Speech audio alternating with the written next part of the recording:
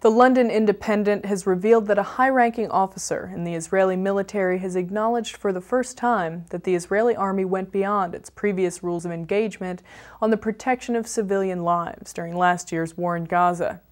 The officer, who served as a commander during Operation Cast Lead, made it clear that he did not regard the long-standing principle of military conduct known as means and intentions, whereby a targeted suspect must have a weapon and show signs of intending to use it before being fired upon, as being applicable before calling in fire from drones and helicopters in Gaza last winter.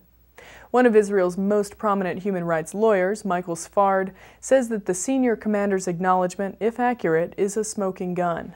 Until now, the testimony has been kept out of the public domain. The senior commander told a journalist compiling a lengthy report for Israel's biggest daily newspaper, Yediot Ahronot, about the rules of engagement during the 3-week military offensive. But although the article was completed and ready for publication 5 months ago, it still has not appeared. Another soldier who worked in one of the brigade's war room headquarters told The Independent that conduct in Gaza, particularly by aerial forces and in areas where civilians had been urged to leave, had, quote, taken the targeted killing idea and turned it on its head.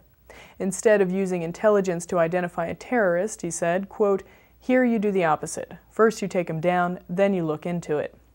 The Yediot newspaper also spoke to a series of soldiers who had served in Operation Cast Lead in sensitive positions.